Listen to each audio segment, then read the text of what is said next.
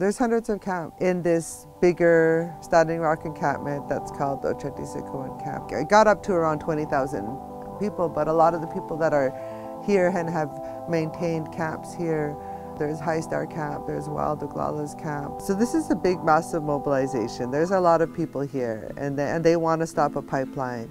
Went from just a few of us in little small groups, going out and shutting down the pipeline wherever we could, you know, like multiple sites a day, everything. We were just on it. Blacks, they kill us! Blacks, they kill us! My folks said if we really gonna fight the system, they will put the bottle down and get to fighting with us. And I believe in every one of them the same, that if we really got to fighting, every one of them would bang with us.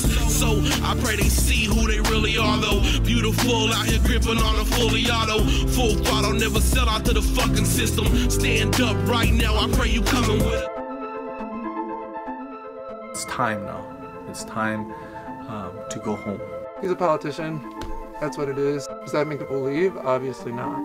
There's been a group ever since we got here that wanted some of us out of here, but we're still here. You know, we didn't want to go. We weren't going to go nowhere because we know nothing was going to happen if we left.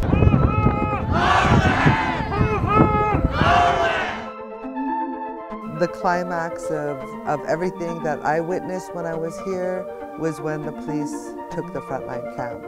People sacrificed vehicles that day to blockade. What does that mean, sacrifice vehicles? Lit up. We're not for people who had been training for these sorts of nonviolent civil disobedience, confrontational situation. That pipe had been built by now.